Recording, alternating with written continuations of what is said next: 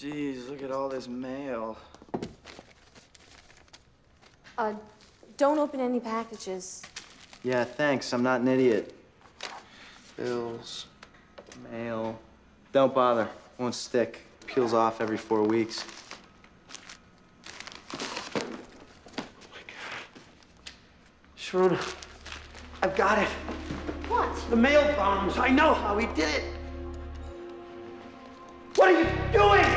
Relax. They're my cigars from my guy in Key West. Nobody knows I get these. Does your brother know? Yeah, Brian knows I get these. It's a bomb. Don't open it. Oh my God. Do not move. It's okay. It's okay. Just don't move. It is now motion sensitive. Don't move. It's okay. It's okay. It's okay. Stop saying okay and do something. Okay. Okay, I'm talking to the bomb squad, and they're on their way. There are no wire cutters in this cabinet. They're right there in the tin bucket. Will you hurry up? I don't know how long I could stand like this. Okay, he wants to know how many wires you see. 4 wires. You still want to quit? 4 wires. You'll never have as much fun in New Jersey. He says cut the wire leading from the detonator to the battery. There are 2, a blue and a red. What is that? Light turned green. Light turn green. He says you have 10 seconds, cut one of the wires. Which one? Either one, it doesn't matter. Blue. No, red. No, red. The blue. Cut one! Cut the blue one! 5 seconds. Why blue? No, but cut the red one! You said blue! 3 seconds. I said cut one! I'll cut them both!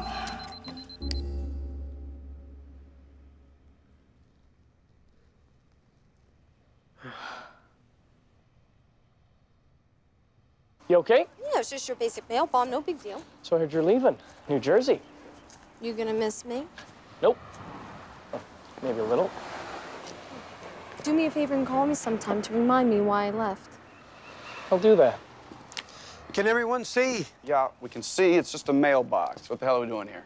Well, first off, I'd like to thank United States Postal worker Tamil Swarma for helping us out here today. We're glad to help our brothers and sister in the law enforcement community.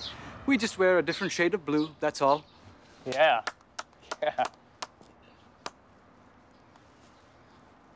Brian Babbage wanted to kill his brother and sister.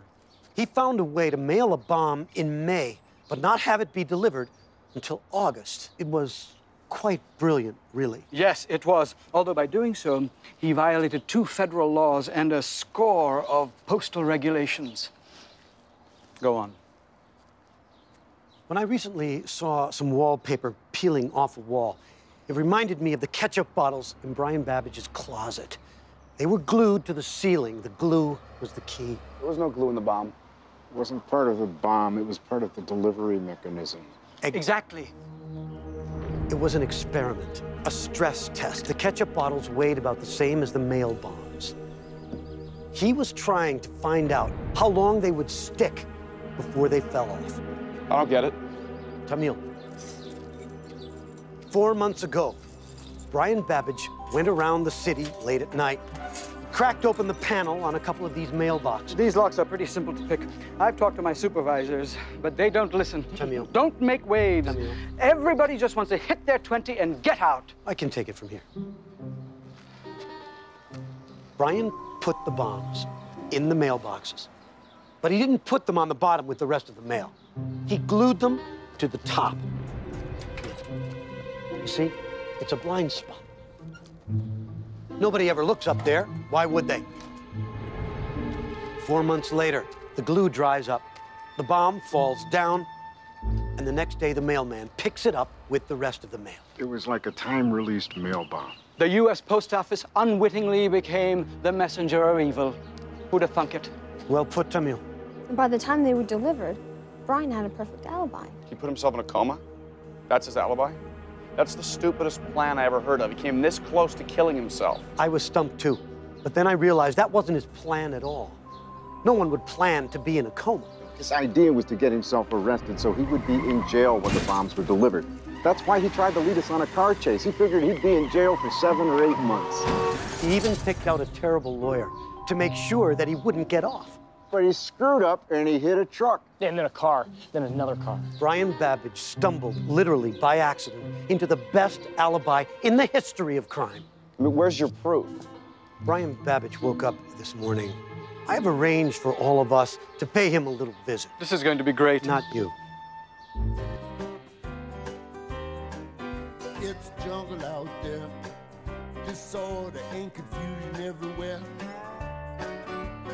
No one seems to care. Well, I do.